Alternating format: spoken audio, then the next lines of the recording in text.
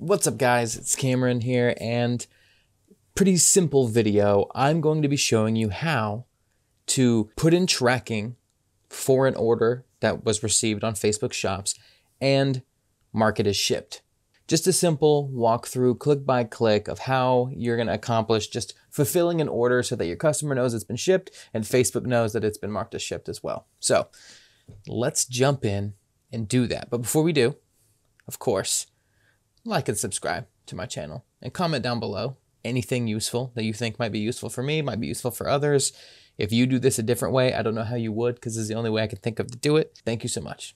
Here we go. All right. So we're in my computer. You can see over here we have one order. Luckily, this makes it easy because there's only one order, so I don't have to like siphon through my orders for you.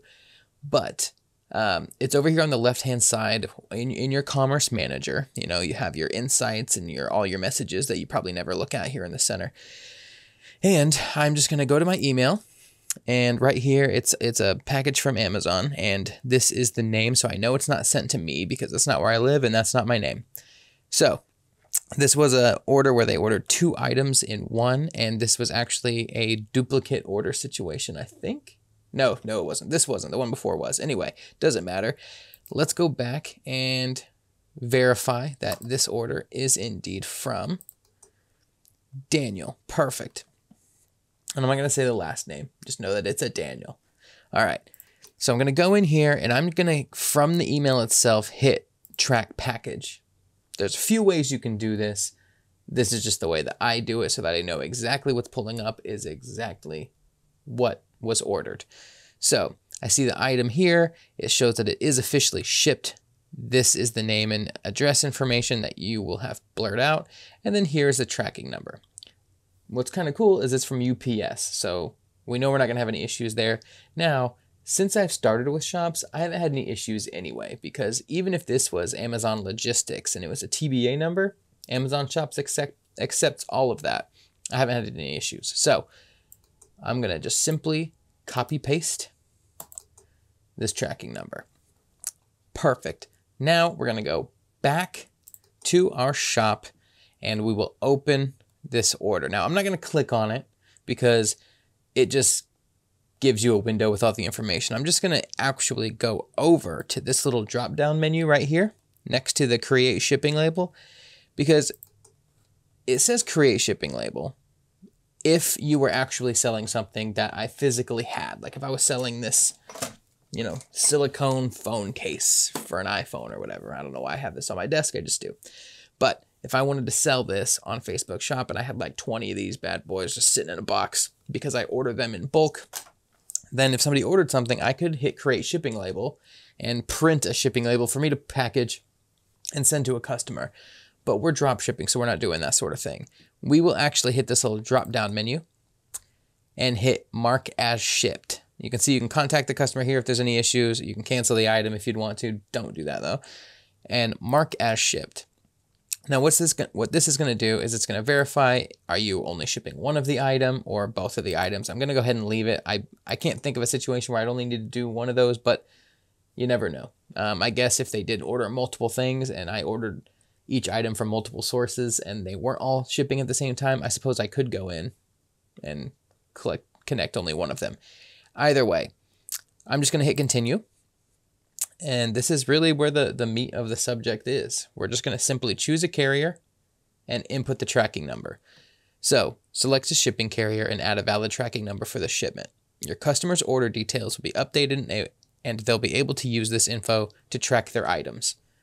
Perfect. So this is going to tell the customer the item shipped. It's going to give them an estimated time of arrival, and it's going to tell Facebook that you shipped the item so that when it's marked as shipped, you get paid in a reasonable time afterwards through Facebook. So that's why, of course, this is important. I shouldn't need to say that, but for those of you who are new and don't really understand it, this is a crucial piece of making sure that you make money from your transaction. Because if you don't do this and Facebook auto cancels your order, which will happen eventually if you never put in the tracking number, you won't get your money. Like Facebook will just cancel it, but you've already purchased the item, so you wouldn't lose out on all that profit and the cost of the item that you shipped.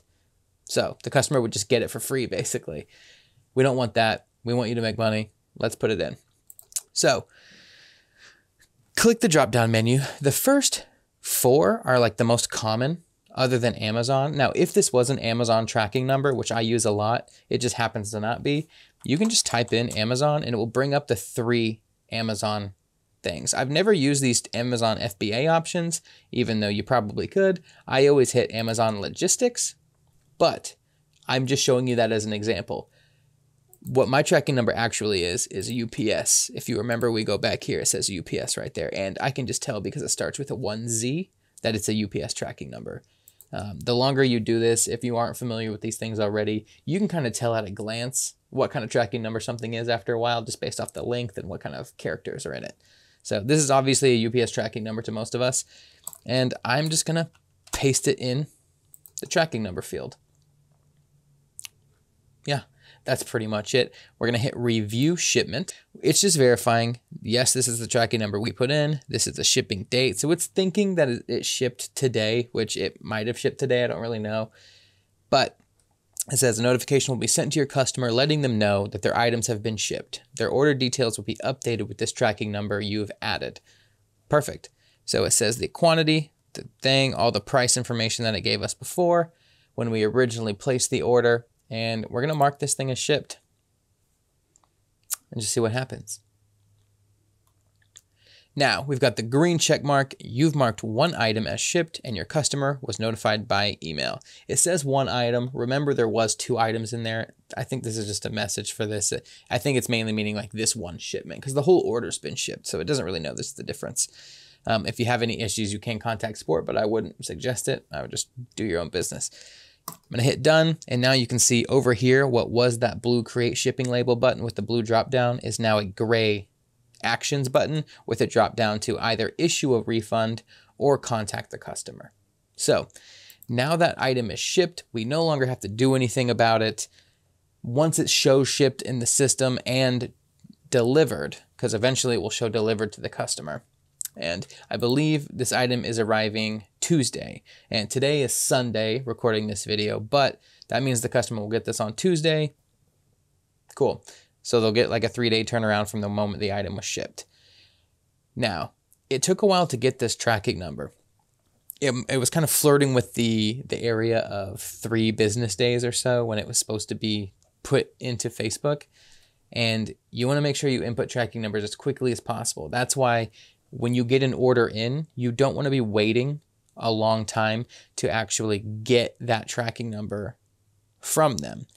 And just to be really clear, because that was kind of confusing the way I described it, when you get an order in Facebook, you want to make sure you place that order from whatever retail supplier you're going to be using. Now, if you're using wholesale suppliers, definitely get that in. It doesn't really matter, that part. But since I use Amazon a lot, I try to get orders submitted and fulfilled the day I get the actual order on Facebook as well. Because if I wait a business day or two from the moment the order was placed to when I actually go buy it myself, that you still, no matter what, from the moment the thing's ordered on Facebook, you have 3 business days. You can get away with 4 usually, but it's like 3 business days is the standard. After that, they could cancel the order on their own just for you not submitting it properly. So if you already wait a business day or 2, you're already 1 or 2 business days in that 3-day period. So it could take a couple days for you to get a tracking number from your supplier. So you don't want to be waiting 1 to 2 days and then 1 to 2 days after that. And then before you know it, you're in 4 days. You know, if something bad happens and it's taking a little longer, it could be like 5 business days. So you just want to make sure you're getting these orders in as quick as possible so that you can just efficiently put in your tracking number as accurately as possible for time purposes. But now this order is marked as shipped and we don't have to do anything. We're hands off now. The rest of the thing is just going to handle itself unless there's any problems and the customer contacts you, of course. But that's how you input tracking for an order on Facebook Shops. Thank you for watching. How can you support my channel, support me while I'm creating this stuff for you guys? You can like the videos, comment down below if this is new information for you, if this is old information, or if you just have a question about how this process works or another process. Subscribe, of course, if you haven't already. That way, every time I put these videos out, you can have a fresh version of whatever the information is that I have for you. And if you're new to Facebook Shops, I do have a course. The link is down below.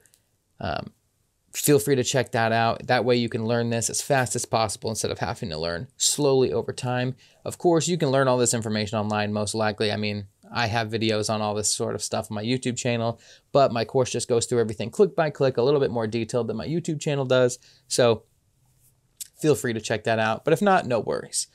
Also, you saw those orange buttons we were talking about? That's FBM Fox. It was kind of popping up. This wasn't a video about FBM Fox, but that's how I list everything really quickly. It's kind of nice because when you get an order in, instead of me copy and pasting the name and copy pasting the address and then the zip code on different lines, when I go fulfill it into the retail supplier, I can just hit a button. It auto copies all that information.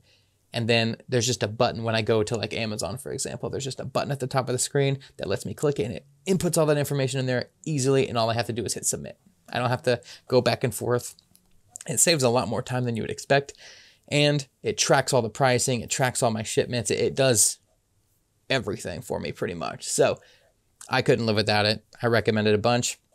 Link is in the description for that. I have a coupon code, of course. And that's it. Thank you so much for watching. And I'll see you next time.